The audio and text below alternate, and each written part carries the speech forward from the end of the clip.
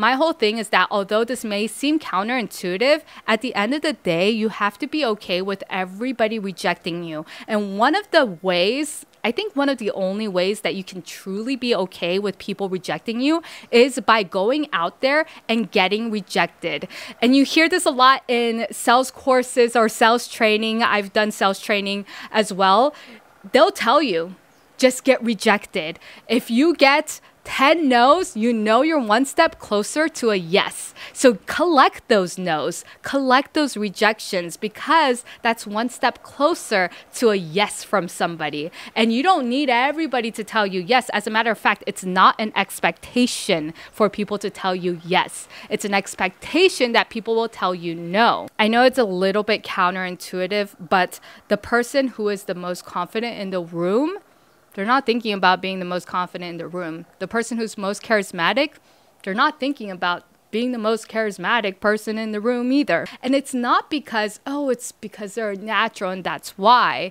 It's precisely the fact that they have the mindset of, well, it's okay if I fail. And then you're happy when people tell you yes. So it's an expectation of failure.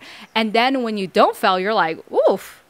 Oh, look at me. And that's what makes you confident. It's not the fact that you don't ever make a mistake or you don't fail. It's the fact that you expect yourself to fail, because failing is the only way you'll learn. And if you're a lifetime learner like me and you like personal development like me, you'll have to fail. That's the only way you can learn. At the core of social anxiety, and I'll speak for myself, it was really just that, I wanted to say the perfect thing. I didn't want to appear stupid. And it's the reason why I think the Think Fast, Talk Smart video, people click on it a lot. It's purely because of the title. Yeah, I want to be able to think fast and talk smart, because what you're afraid of, and what most people are afraid of, is to appear like a slow thinker and to appear like you're dumb. But it's a fear, and that fear in of itself makes you actually trip up over your words, makes you actually use a lot more filler words because you're trying to fill up that time because you're so nervous and anxious.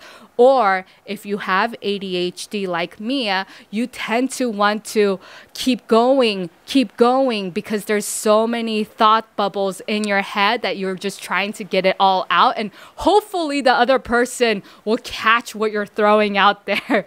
But you know what? It's not their job to catch what you're throwing out. It's you, the person who's communicating. It's your job to make sure that's cohesive enough for whoever the recipient is, because you're not going to talk to a 5-year-old the same way you're going to talk to your friend, the same way you're going to talk to your coworker, the same way you're going to talk to your boss. Now, that learning curve eventually goes less and less failure, but you still can't be afraid to fail. That's the whole point. You can't be afraid to look stupid by asking a question. Hey, what does that mean? If you ever end up taking an in-person public speaking course, the first thing that they'll tell you is to not concentrate on yourself. Concentrate on what the purpose of what you're trying to say. Concentrate on the audience and connecting with them. Concentrate on anything else other than yourself.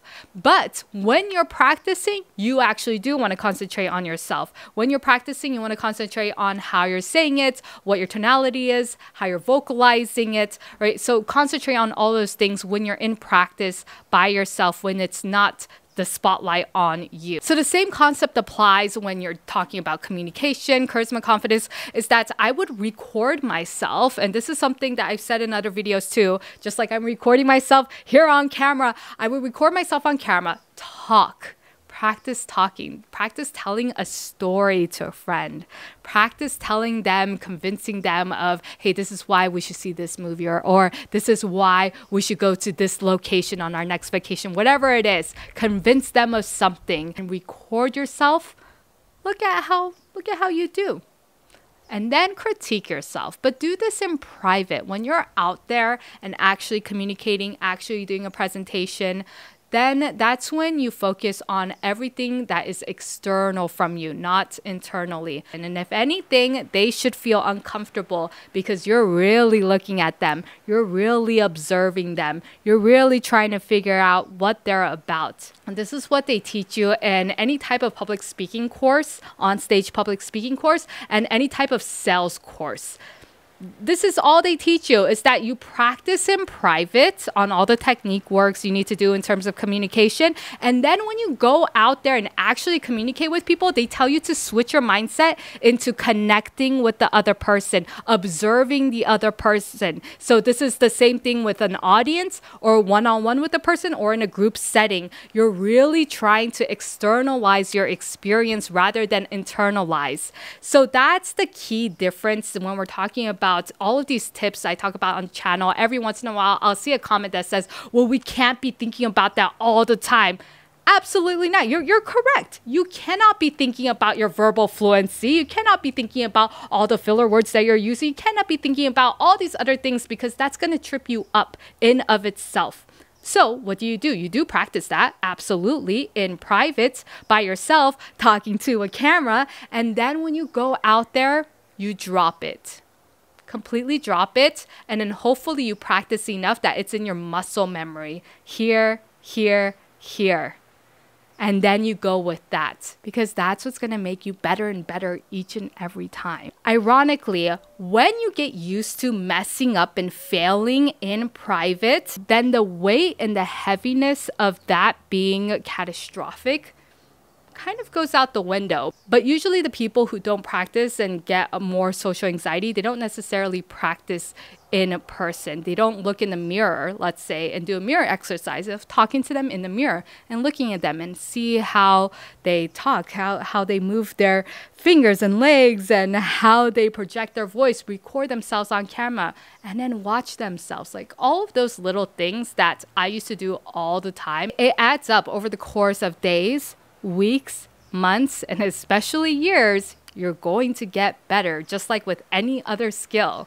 You're going to get better. And then the less times you're going to fail in certain things until you try something new and different and you put in a new technique into your communication process or, things like that. So the irony is that if you're not afraid to look stupid, if you're not afraid to fumble over your words, if you're not afraid to use a few filler words, because it's okay to use a few filler words, it's not the devil, right? If you're okay with looking dumb or not saying the right thing at the right time all the time, getting stuck on your words, if you're okay in the heart of hearts of that, because you're a student of life and a student of communication and a student of connection with other people, a student of presentation, Nobody can hit you. That being said, if you want to practice some techniques specifically, look through my channel. I have a lot of techniques and tips and tricks that you can implement. So go ahead and do that.